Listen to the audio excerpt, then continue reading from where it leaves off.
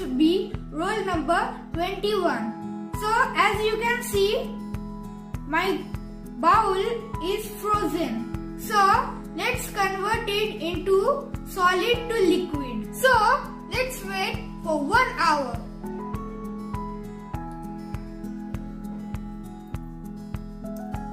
After 1 hour, now we can see that our solid to liquid experiment is successfully done. So as you can see, now it has turned into liquid.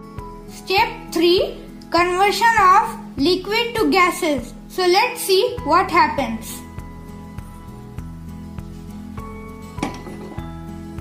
So let's wait for 10 minutes.